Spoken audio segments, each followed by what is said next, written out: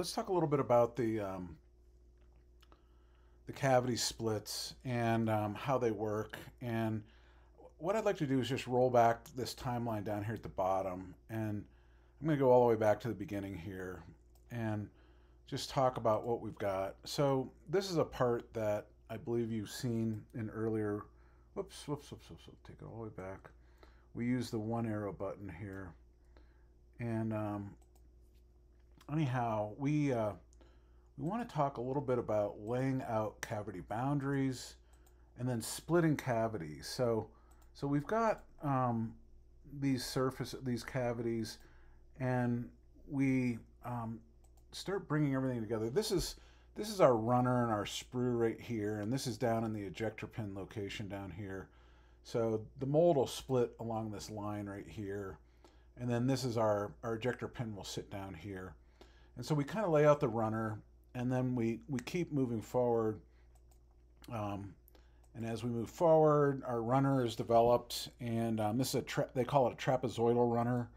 And we keep going, and then we go over to where we're going to drop the cavities in, and we add our little gate right there. And everything does have to have draft the way that we've done it in the past. And we keep moving forward, and if we look at some of these components, we start copying them around, and we keep adding them to the family tool as we refer. So here's the next one right there, and we keep joining it and adding the next one in. So whoops, and that one gets dropped over there, and then we keep going. And what we've done in that mode is we've joined everything together. So this is a combined mode here that combined all the runners and everything, and you kind of see these weird lines on top of one another. It means that there's a part that makes up all these parts. So we added it, and then we keep going, and now we're going to get into I think this is a remove body, so we got rid of some things, and now we're getting down to laying out the tool. So we want to define the parting line, where the mold's going to split. We want to cap off all holes. So imagine filling this up with water, and it's going to leak out through these holes. We've got to cap them off where the tool opens and closes. So right down here on the underside is a little line right here. We'll put a surface in there. And so I'm going to keep going, and there's the new surface there. I capped off all these holes, so I created I went into surface, and I grabbed this patch, and you just click on the edge, and it'll create a surface there. So what we do is we keep charging forward, and that's a surface that is defining the parting line. So that goes out all the way out, and we want to go out past. This is going to be our mold block right here that we're going to split. And so we have to extend these surfaces out. So we'll keep pulling on them, and now you can see that the surface that creates the extension out beyond the block, and we're going to split this block in half. We're going to have a hot side, an A side, and we're going to have a B side. And so this is where it's going to get really frustrating, and you're going to bang your head against the wall. But if you follow my steps here, we've now created this block. Now we have to subtract that whole thing from the inside. So we're gonna come forward one more, and we're gonna go ahead and we're gonna subtract. So that this command right here it's actually called a combine, but you can, if you go edit, you can. So I grabbed the block, and I said subtract that runner system in there. So now there's an empty void in there, and so now what we want to do is we've got all these surfaces that we capped off all the little holes, and they're all in there, and this surface around here. And the next move, what we're going to do is we're going to create, they refer to it, if you go up here to solid and you go to create and you come down to this boundary fill.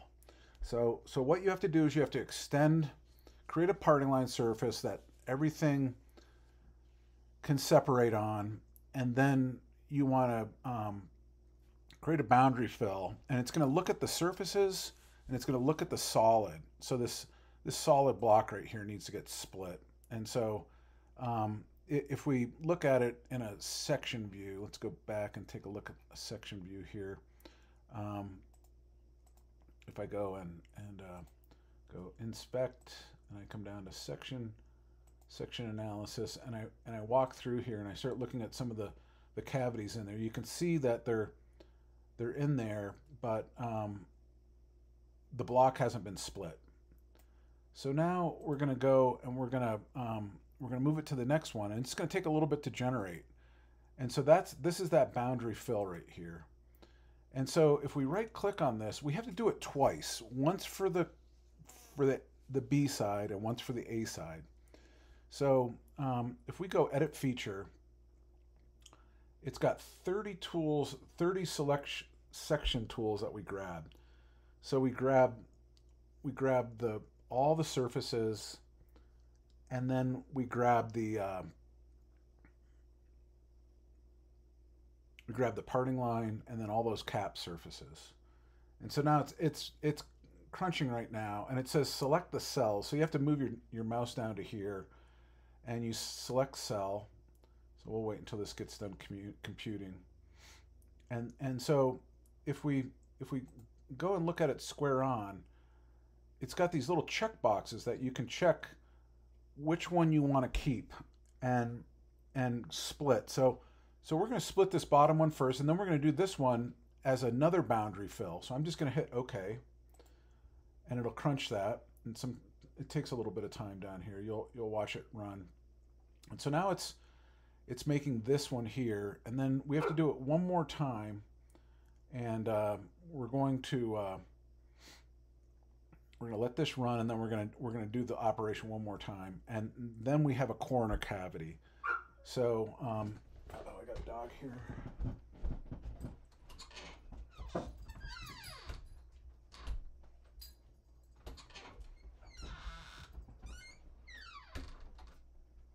Okay, so now you see this turn a different color right here, and so we've got a body that's down there. That's the core, and now we're going to just roll this forward, and we're going to do the other side, which is the other side. So we can look at this, and you can still we can turn off these sketches. So I'm just going to turn that off, and here is all of this, and then if we whoops. Oh, we need to turn off all these parts here. I'm sorry. These are the parts that are being molded, and those are the cores right there. So now we've got the core, and then if we flip it to the other side and turn off the core, you'll see the cavity on this side. Okay, so here's the cavity, and next thing we need to do is machine it, but I just want to go through it one more time. We need to join all of the parts and the runner. We need to cap off all the surfaces where they're going to split in the mold, like these through holes, and we create a flat surface. Then we grab all those surfaces, we create a boundary surface around here, and we'll grab the edge of all these all the way around, and we create this one big flat surface that walks all the way around this. And then we extend it out past the block, and then we do this boundary fill, and we split one side, and then we split the other side. So there's two boundary fills down here at the bottom at the end. So that's how we do all this. And I just this is probably one of the more challenging things that you'll work with in Fusion, on splitting these cavities. And once you get down, get the routine down, it'll work. And now we'll merge all this into another block that'll create the mold itself. So we'll join all this to the main block, like this guy right here. So we'll bring this assembly in, and we'll just line it right up with the surface, and we'll go combine, and we'll join this to this part right here. So that's how you do that. But anyhow, that's the basics on mold design, and we'll talk to you later.